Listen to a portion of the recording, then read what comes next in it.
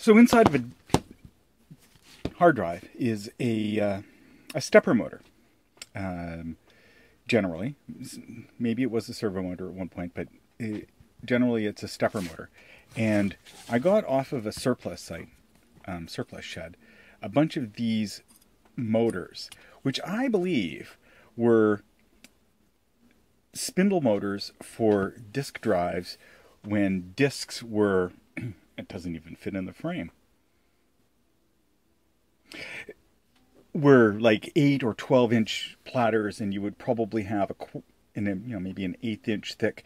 This would probably be suitable for an 8-disc platter, maybe, or 8-disc spindle, and the whole thing would have a freaking handle on it. You drop it down into.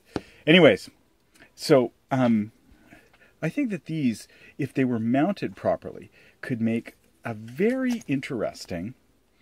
Because I have a pair of attachment points, like that could become a pivot, and that is obviously meant to sit in something.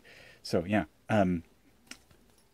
if we can get these guys to chooch, we can definitely mount something onto that threaded piece there, and maybe have a mounting surface here, and then something could spin pretty close to, well, I'll have to look up what these things could actually spin at, but a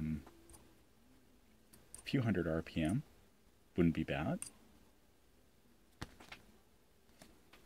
See what we can do.